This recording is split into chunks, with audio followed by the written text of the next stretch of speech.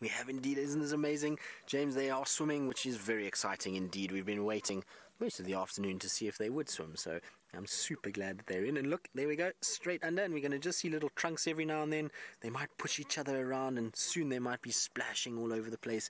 But look at that light. Is that light not incredible? This would be a photographer's dream. The light is amazing. The elephants are swimming. There's going to be splashing, and there's lots of color in that water as well. There's blues, and the green hues of that blue-green algae just make it even better. Such an amazing sighting that we're having. We're being so spoiled by elephants lately. I keep saying it, but it really is true. To be able to spend time with the elephants the way we have over the last few days has been really very, very special indeed. And I hope all of you at home have thoroughly enjoyed it as well. And there we go. Are we both going to go under? There we go. Look at that, just back sticking out. Isn't that amazing? So for two massive animals that really you wouldn't be able to sort of fathom could go underwater, the fact that they're playing and are both underwater like that is just so amazing. And you can see the size difference between the two. Look at the size of the sort of neck area of the one on the right. That's that big male. And then there's a younger bull on the left that's just playing with him at the moment. And you can see he's much, much smaller. And it's probably getting a little bit deep for the younger bull. That's why he's resting on the older one, just trying to stay up and afloat there. Remember, elephants can't actually swim. They're normally walking around on the bottom, and then they kind of roll onto their side, and that's why they go completely underwater. This is so special. From butterflies fornicating to elephants swimming. It's not a bad afternoon in the African bush, that's for sure. There we go.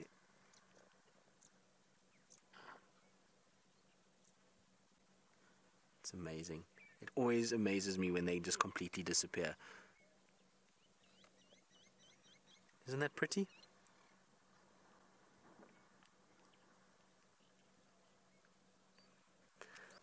I think the other one's got a bit of fear of missing out because he's kind of at the edge testing the water. Why don't you come and join, buddy? It looks like such fun. And the other two certainly are not holding back in any way, so I'm hoping that the third one will come and join. And earlier we saw those elephants around twin dams, and they seemed like they had done exactly the same thing. Some of them had been in the mud, but some were just sort of a dark coloration like you see with these guys. So I'm sure some of them were actually having a really good swim in twin dams as well.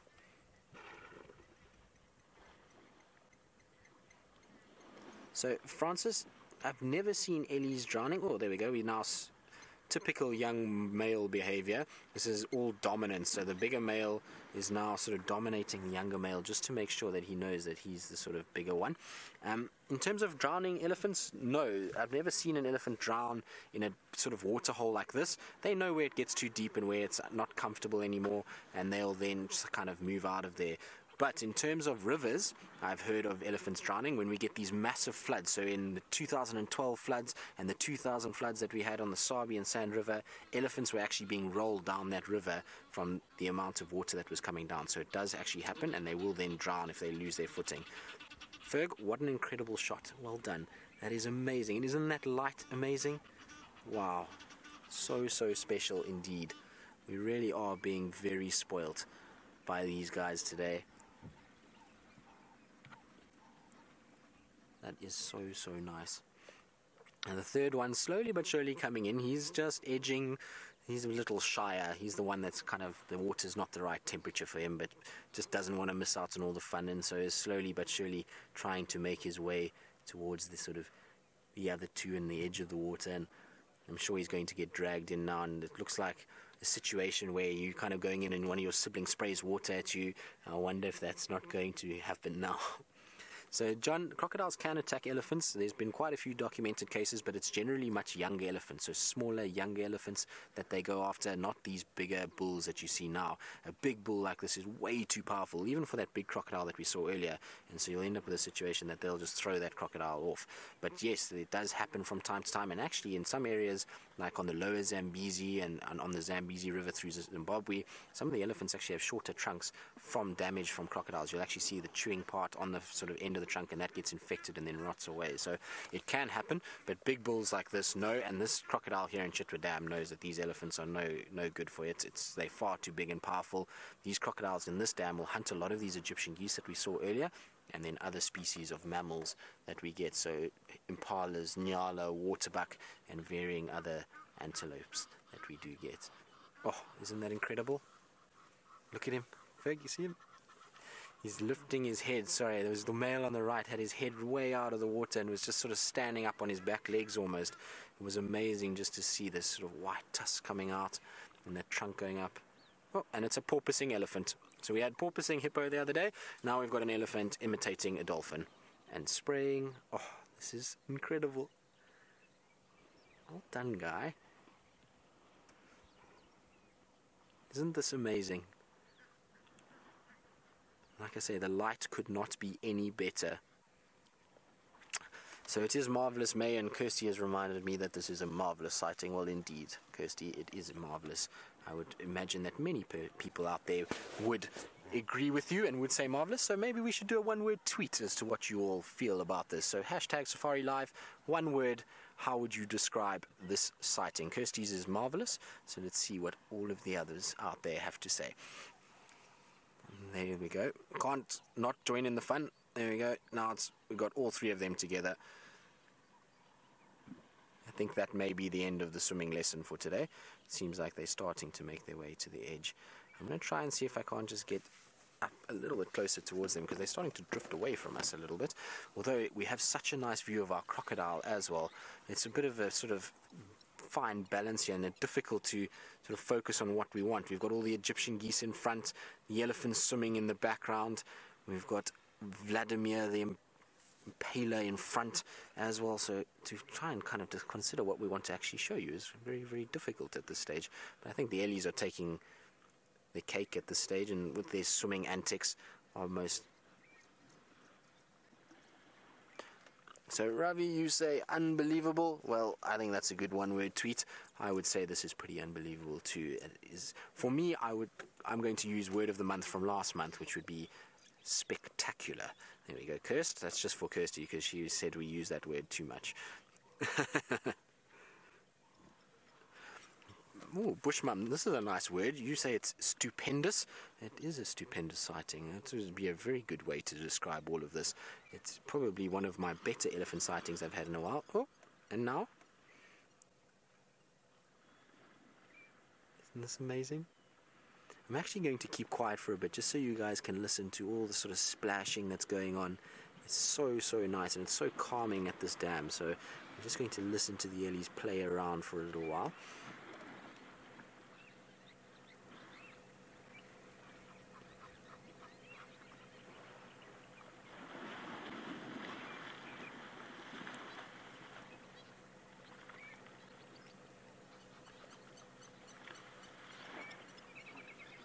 Isn't that just such a nice way to spend the afternoon? It's calm, it's quiet, the Ellies are playing, the ducks are kind of on the edge. Even the crocodile is having a nice relaxing moment on his little island at this stage. I'll tell you what, when you get close to this crocodile, we saw it from quite far away earlier, and now that we're a little bit closer, you realize just how big this croc actually is. It is massive. I would say easily probably 4 meters. What do you think, Ferg? Yeah, 3.95. 3.95 from Fergus, there we go. But I reckon that that's a massive crocodile. You can just see by the thickness of that tail, and a lot of the crocodile is the tail itself. It's got big, powerful muscles that it's going to use to be able to hunt. And then look at those teeth. And there we go. That's for the people that are not sure the difference between a crocodile and an alligator. There's one of the differences, is the fact that you can see those teeth on the outside of the mouth is a crocodile. Alligators, their jaws scrape, the teeth will fit inside, and you won't be able to actually see the teeth protruding like you do on a crocodile. But you would not want to be inside there. Oh, and you've woken up as well. Hello, Vlad. Good afternoon. That bird is very brave. I don't know if any of you can spot the little thick knee in the front right of the nose there. I'm not sure I'd want to be that close to a big crocodile of this size. Very brave indeed. and both of them are falling asleep. They must be friends. I wonder if they spend every afternoon on this sort of bank together, absorbing the sunlight, and they've just learned to deal with one another. Also, a crocodile of this size will probably knows that a little bird that big is not going to be really much of a meal. It would rather go after these Egyptian geese, which is far more of a meal than anything else. And I've seen this particular crocodile take 2 Egyptian geese here at Chitwa Dam. They sit on this bank like this, and then they go under, and as the Egyptian geese come past through this little channel that's between the bank and the edge of the dam, they then grab them, and it's quite a commotion that goes on, as you can imagine. There's lots of honking and hissing from the Egyptian geese. But that's a seriously good meal for a crocodile of that size. It will last him for at least a few weeks before he'll start to turn to fish and other items again. But I see how Ellies are still playing, and I don't think we could ask for better light on those 2 elephants at the moment. Absolutely amazing. Oh, it's playtime over.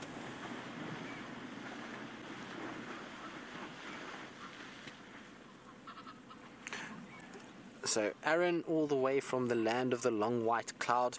Well, Aaron, I hope it's not too cold there, and I hope you're prepping for the rugby this weekend. If there is Super Rugby this weekend, I think there is, and I'm sure in New Zealand, most New Zealanders are big fans of the rugby. And you're saying that your one-word tweet was Chitwa Dam Cam, all in one word. Well, yes, it's just literally everything going on here all together. Oh, there we go. We're going back in again. Bath time is not over, and yeah, I think we should actually have a dam cam. I think it would be very, very nice to have a dam cam here. So much goes on in Chitwa, and as we go on in the year, you'll find more and more and more of these elephants will arrive, and big herds of buffalo should start arriving here. It becomes a phenomenal place to spend the winter months. Now, I'm going to try and just see if we can't reposition and get a little bit closer, because they've drifted quite far from us. Let's see if we can't just get a little closer to them. Unfortunately, our signal in this area sometimes gets a little bit dodgy, so I'm not sure if we're going to have a few issues with it, but let's try anyway. Surely will be nice if we can get a little bit closer to them.